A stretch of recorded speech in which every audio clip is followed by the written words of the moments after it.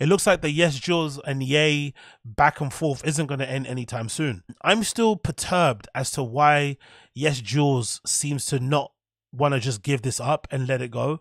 She got fired. I get it. It was embarrassing. It was done publicly. Maybe some of the reasons behind it were, you know, skewed to kind of make Ye look better and make her look worse. Who knows? But I feel like she's dragging it a bit. I feel like she just needs to kind of let it go and deal with it in the courts and not try to deal with it in the court of public opinion, because, you know, it doesn't really impact us. It doesn't really bother us in the slightest. And if anything, this is probably going to end up hurting her the more she speaks about it in public. You'd imagine if it does go to court. But regardless, she's doing it anyway. So, YesJulz decided to jump on social media and tweet the following when somebody said at the bottom here, yeah, YesJulz really took this line to heart. So YesJulz quoted that actual tweet that somebody posted and said the following: "This that I never actually signed the NDA level of claim, as Milo clearly stated in my termination. I was then sent an NDA 2 days later after my fuck the NDA comment with a signature that is very clearly not mine. By the time I'm done with my legal filings, someone will be in jail." So YesJulz is threatening to throw somebody in jail from Team Yeezy because she's alleging somebody on that side of the team forged her signature on the NDA. So it's getting kind of spicy. Summers will be in jail, as forging a signature is a federal crime punishable by up to 10 years in prison in the state of California. I love that she probably Googled that as well, right? She's probably sitting there Googling all these type of things, really fucking irate. So she's clearly pissed off again. Maybe there's something going on behind the scenes that we don't know.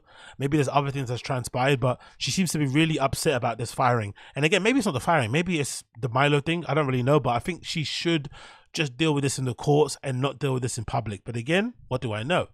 Amongst other charges that are on the way, happy Good Friday. And obviously you see here a copy. I guess on the left is a picture of her ID with her actual signature. And on the right, you got a picture of what somebody signed on her behalf. So clearly they're not the same thing. Maybe not the smartest idea to show people your signature online. Maybe, I don't really know. But regardless, she's showing people her signature and saying that's not me. She continued raging off the back of this and going and, you know, and not having it and basically clapping back at anybody that kind of, you know, spun the narrative against her. There's some other tweets here as well. Another one says, "So you basically saying Milo did Diddy to you?" And she said the following: "I got the metadata on the document. I have voice notes of our calls. I've got screenshots of his racist slurs, sexual harassment. Milo was trying to fuck YesJulz. That's crazy. Isn't he meant to be gay? Milo's meant to be gay, and he's meant to be gay and into black guys, allegedly. So if Milo was trying to fuck YesJulz, that is a very interesting turn of events. You name it, I'll keep all my receipts. Again, should you be saying this in public? It makes you seem like you're always building a case just in case someone fires you. It's almost like a threat, kind of. But again, I could be wrong. She says, "Like I said, I dare somebody to try and take food from my daughter's plate. They have 15 days to drop the silly little claims before my countersuit is filed. I state this publicly because I was fired publicly. This is the game they want to play. I'm ready to play it." So I guess she's saying that lawsuit, that screenshot that we saw where they were accused, where they basically accused her of breaking her NDA and that she has to pay a crazy amount of millions. I think it was like 7 or 8. She's saying, hey, if you don't drop that, I'm going to countersue and things are going to get ugly. But again, I'm not too sure if they even filed that lawsuit. Maybe they did, and that's why she's reacting, because it came through. But I don't know. It feels like she's making more out of this than what it is. And it might end up biting her in the ass. Another tweet she put out: "Not to mention, there are a lot of people awaiting packages in the mail." Okay, this is now the spicy shit, because this refers to Yeezy. And I'm one of these people waiting, because I ordered quite a bunch of shit from YEEZY.com during the whole $20 sale thing, which is still going on at the moment. And it hasn't come. No, you know, I've got no indication of when it's being shipped. I've got no Yeezy pods. I've got no t-shirts. I've got no sweatpants. I've got a fucking nothing. Diddly squat. So a bit annoyed, but hey, I guess it is what it is when you buy artist merch. The tweet she puts out as follows: "Not to mention, there are a lot of people waiting packages in the mail based upon a 4-week turnaround promise on a website for a company that knew that they would be able to, wouldn't be able to deliver the product in time." Milo's words: "Pretty sure all those customers have the right to file a suit on their own should they wish." Wow. She's basically telling the fans, hey, file a lawsuit, please. File a lawsuit. But hey, no need to start a class action lawsuit. I prefer to go the peaceful route. Pay me the money I'm owed for my work completed, plus damages for slander and forging my signature, and everything can be water under the bridge. So it's almost like she's hinting at the fans to file a class action lawsuit to get their stuff, which they won't do. Ye fans are loyal to the core. They would never ever file a lawsuit against Ye to get some $20 merch. It will likely get sent soon, but it seems like, again, from reading between the lines of what YesJulz has been saying on Twitter Spaces in the past when she was working at YEEZY, there is no one at Team YEEZY that's in charge of basically making sure the orders get to the customers. It's just, from what I've been reading or hearing, it's a team that designs it. It gets sent to the production company or whatever warehouse to go make it, and then that's it. But there is no person in between. Maybe it's an operations person, maybe it's a liaison, whoever that person is, they don't exist. And that's basically it. We just have to kind of work it out. So I wonder if they've even got a customer service team. Probably not, because again, I've received absolutely nothing. And again, big up who's that on the chat as well, still waiting as well. So yeah, I'm not the only person. There's a bunch of people out there who are waiting. I think I bought I didn't buy that many stuff. I think I might have bought like $160 worth of stuff. Do you know what I mean? So it's not a lot, don't get me wrong. It's not like I spent like $1,000, but I still would like to have my sweatpants, I'd like to represent for Vultures, why not? But I don't have it at the moment. She tweeted again and says, okay, tell Milo to leak the timestamps and the DocuSign certificate since he loves to leak everything. Tell him we know about the blackmail he's been hanging out. What? That blackmail he's been hanging on to call the vault. Also, we're going to catch his ass. Everything happens for a reason. I'm glad that this happened to me so I could be the one to blow the lid off this bullshit. So I guess YesJulz and Milo have this ongoing beef, which I would love to know what the origins of this beef are. It seems like they don't get along at all. They completely hate each other. Because it seems like Milo was the one that said all the catty shit about, YesJulz on Ye's Instagram. But obviously he didn't clarify. I feel like it kind of sounded like something Milo would say about, of course you've been fired. But I wonder what the beef was between them. I wonder what kind of started the beef between YesJulz and Milo. I wonder. I ain't said shit yet. Believe that. Another tweet says, Trashy would have been given the exclusive to TMZ the day I was wrongfully terminated in front of 20 million people. I've been quite the class act through this whole process, if you ask me. My patience is running thin, though. Another one, she says, solely because of my affinity for Ye and loyalty. Another one, what was she saying here? Honey, the check was... So somebody said to her, why did you save all of this for after you got fired? Like, I'm sorry if that happened to you, but you're a grown woman and mum. You shouldn't have enabled that kind of behavior just for a check when you know you can always get another job. It's giving clout chasey, respectfully. She said, it wasn't for money. It wasn't for money for me. It never was. He knows that. Oh no, sorry, the top. Honey, the check was peanuts. I make more on Snapchat in a week than what I was made at a company in a month of working overtime and holidays. It wasn't the money for me. It was never that. Ye knows that. His team knows that, and that's why they wanted me out of there. These people were leeches who can't get hired anywhere. That's a weird thing to say, isn't it? Why would they fire you if they know that you're there for more than money? If you're that passionate that you would work overtime and on holidays, and you really love, you love YEEZY, you want to spread the message, you want to get the shit everywhere, you want to help in any way you can, why would they fire you? Because you're so good at what you do. That doesn't really make any sense, does it? Maybe I'm missing something. I wanted to help my favorite artist go back to making the world a better place. I see him continue to surround himself with bloodsuckers and always think I can come in and change things. But sometimes my little bit of light isn't enough to illuminate a space filled with such darkness. Me getting fired was a blessing. Them suing me will be their biggest mistake. Again, I'm not too sure. Do you know what I mean? It seems like she thinks she's the light and everyone else is the darkness. Maybe they're all in the darkness. Maybe Ye wants these bloodsuckers around him. Maybe he doesn't want people with clear minds, rational thinking around him. Maybe that's part of the issue. Who knows? Another one, she says it must have something to do with the skill. Wonder what something could be. It's that to go. Another one says, the damn best thing they did was firing you, because this is how you act. Even the new artists you will work with will know you are going to run for the press after something happens. So let's see what she replied there. She says, running to the press would have been me saying yes to any of these interview requests. There's plenty more where these came from. I come here to speak my piece because I care only for my truth to be known amongst my personal supporters and audience, not for the clout or the additional eyeballs. And to be frank, I don't ever have to work with another artist ever again, should I choose not to. So she's basically saying, don't play with me. I make a bunch of money. I'm paid. I'm fucking rich. I don't need artists. Artists need me. Fair enough. All I ever done is give people my all and only be undervalued and underpaid. To be fair, if this keeps happening to you, you kind of have to look in the mirror. You know, you can't always be the perfect person and you always can't be the perfect victim. If this keeps on happening to you and you keep getting undervalued and overlooked, maybe, or underpaid, maybe there's something you're not doing. Maybe there's something that you're doing that's putting you in that situation continually. You'd think so, but again, I could be wrong.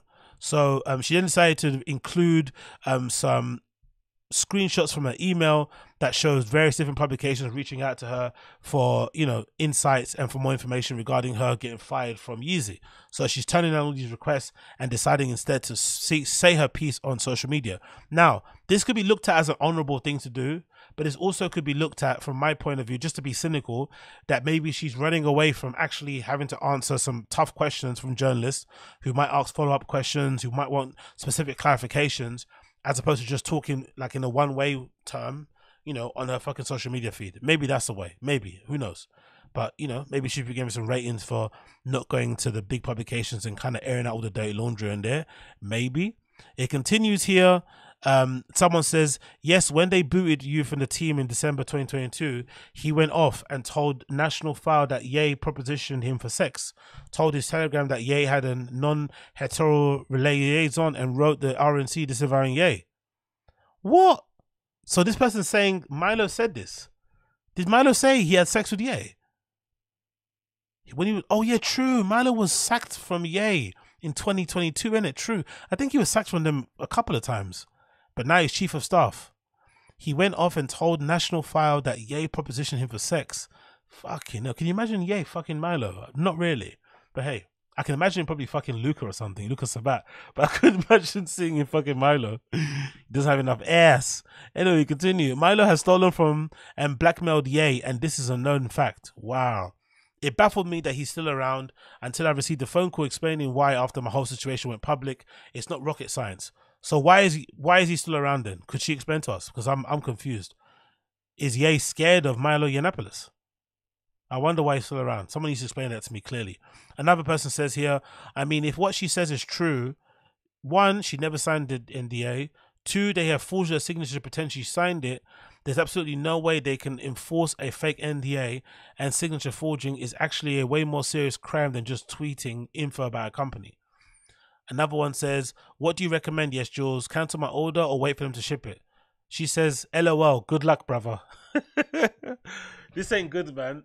We ain't going to get our sweatpants, are we, guys? Guys and girls, we're not going to get our sweatpants. YesJulz says to somebody, LOL, good luck, brother. And she was in there. She was in Team YEEZY. She was in the factory. She was talking to that fucking Dov Carney guy, right? The former American Apparel guy who does Los Angeles Apparel, is the people that produce all the YEEZY stuff. So if she's saying LOL, good luck, brother, it's not looking good for us. It's not looking good for us. Another one, someone says, hell hath no fury, like a woman scorned. She says, like a single mother who's been bullied, harassed, abandoned in a foreign country against her will, wrongfully terminated, doxxed, stifled of payment, and so on. Absolutely not. This fury is different. She's going for it. Another person says, right, but Milo was the one who brought it to the social first, true? So now she has a right to defend her name and brand in the same way. I followed Jules for the better part of a decade. She's pretty meticulous. I imagine we've only seen 10% of what she's may have for the countersuit, LOL. So this guy is clearly trying to fuck. Fair play. Another one says, by the way, I reached out to every mutual friend I could think of, urging them to have Kanye call me so I wouldn't have to move forward with my countersuit. I assume everyone is too pussy to address him about this, so this is my last attempt before I take action. I gave everyone over a week to do the right thing and fire this pedo, pay me for my completed work, and drop the nonsense intent to arbitrate. Even asked everyone in a text if this was real because the way Milo wrote it was so damn laughable. Brackets. My name is misspelled, Mozart is reference, and the pot calling the kettle black with reference of outbursts and hateful behavior was just a cherry on top for me. I had to assume this was fake, but nope, it was real. So my response to this will be very real also. By the way, Milo leaked this through Kanye defense team and Kanye's post. First, I have receipts for that too. Since they don't give pedophiles social media, Big up YesJulz. Calling Milo a pedo is fucking crazy. Oh yeah, true. Didn't he? No, is she calling him a Milo? Is she calling Milo a pedo because of the things he said that got him cancelled? Didn't Milo say something like all gay guys like to like, you know, all gay guys like to lose their virginity with like older dudes? Isn't that what he said that got him cancelled? I wonder why she's calling him a pedo. Is he a pedo? I think he said he's hooked up with loads of dudes when he was super young, underage. But I don't think. Yeah, if you're a guy and you willingly fuck loads of older dudes when you're underage, does that make you a pedo? Or does that make them a pedo? I'm assuming that they're pedos. You're not a pedo, right? If you willingly give up your pussy to some older dude, yes, it's sick. Yes, it's probably not the greatest thing to do. But if you do it willingly, consent with some sort of consent, then you might be a bit of a sicko. But are you a pedo? I don't know. Who knows? Let's not get into the fucking pedo logistics. Let's see here. So I'm going to repost this as well. She posted some screenshots that feature what do these screenshots feature? What do we have here in these screenshots? Because these details are super important to kind of check out for the Yay history books. So in this screenshot, we've got an iMessage that features a PDF attachment in Confidante et al. Goddard notice of intent to arbitrate. She says in the group, someone please confirm if this is real so I know how to move forward. As you are aware, thanks to Milo leaking my private information, I'm receiving a number of questionable emails from YEEZY employees and need to validate this text message since emails have been compromised. Someone says, if 305 is JULZ, then yes, this is very real. You have an email from me serving you with notice over the weekend. You should take this very seriously and have your attorney contact me. Copy. I will most certainly handle this. So somebody called Greg the lawyer, Ye's lawyer, is telling her that, yeah, this is legit. So it's probably coming from Ye too. I guess maybe YesJulz is just in denial. Maybe she thinks that Ye couldn't have co-signed this, but it sounds like Ye is co-signing this. Yeah, exactly. Look at Josie in the screenshot. Josie, big up Josie. Older gay men will hook up with and show youngins away. Yeah, so it's a thing. So why did Milo get cancelled for saying something that a lot of gay guys actually know to be true? Or is it the way that he said it? I still don't understand. Maybe he didn't get cancelled for that, but I remember that being quite a big deal at the time because he admitted that he hooked up with loads of older dudes when he was underage. I don't know, weird. But anyway, regardless, we've got a copy of the notice to intent to arbitrate with obviously the crazy $8 million fucking fine or whatever she has to pay. Absolutely wild. So I guess it's legit. It has been filed. And it's actually legit. And obviously you can see the name of Greg K. Nelson, who I assume is Ye's lawyer also. So it's looking very real. So I guess she's going to have to try to work this out some way or the other. We continue on. Any more tweets from her before we finish this? It says, if you've been waiting for your order longer than 4 weeks and like to take action, email me. Wow. She's now putting together a class action lawsuit against Ye for the, unshipped, for the orders haven't been shipped yet. Have a great weekend, everyone. Another one says, I really don't want to do this. My problem lies with Milo, but I can't ignore the rest of the team, including the founder of the company has been complicit. I have no choice but to fight back. Fair play to her. Email the receipts to work@YesJulz.com. Another one says, at his loss, I don't care to be around. I need money, my money, and my name cleared. But I thought you said you make more money on Snapchat in a week. Why are you so pressed about the money you get from music? But maybe it's just the principle of it. Another one, she says, it's coming. These tweets are my last attempt to spare Ye of more legal woes than he already has. Another one, she says, that company tried to intimidate the wrong girl with a bogus ass lawsuit. That's what happened. I'm not the first employee dealing with this bullshit. I'm just the first one to speak up and fight back. Thanks for the reminder, someone says. I always wonder why there's World Cuss lawsuit for the STEM player. Oh yeah, true, the STEM player. Those that were promised an album and received an unfinished rushed album with no attempt to finish it. Pure cash grab. Seems to be the common thread here. Ordered YEEZY two months ago. Exactly. I still haven't got mine. No YEEZY pods, no sweats, no t-shirts. Yay. Another one, she's got more fucking DMs. Yo, this girl is fucking letting it thick, innit? YesJulz not having it. Another tweet. If I didn't care, I wouldn't have offered my team to personally aid the LA warehouse with shipping out the merch. I'm in marketing. That's not my job, but I was willing to do it. I was urging for exchanges to be made available for customers since there were so many sizing issues and we are in a recession. Please wake up and understand I'm not the bad guy here.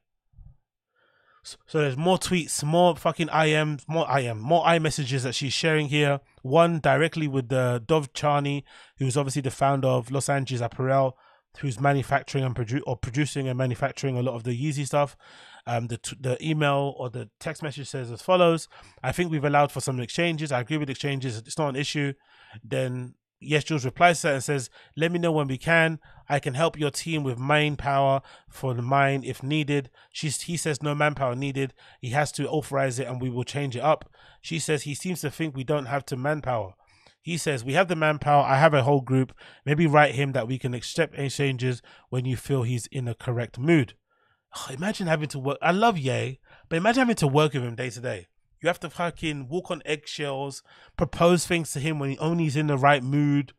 Like, it must be hell to work with him, isn't it? As inspiring and motivating and as illuminating and amazing as it must be to be in his presence, to also work with him day to day as a human must be slightly exhausting. Another iMessage, she says, I feel we should offer exchanges. Perhaps we can donate the ones that get exchanged to homeless. At a current price point, it's a gamble to buy with no returns or exchanges when unsure of sizes. So clearly she was trying to do the right thing. Again, these are all cherry picked though, you know, she's cropped a few of them and picked the ones that make her look good. So maybe there's another narrative running. So you have to kind of, you know, always read these things with a pinch of salt. Maybe it's not the whole entire truth, but it is looking like the Yeezy team is a bit of a mess behind the scenes, man.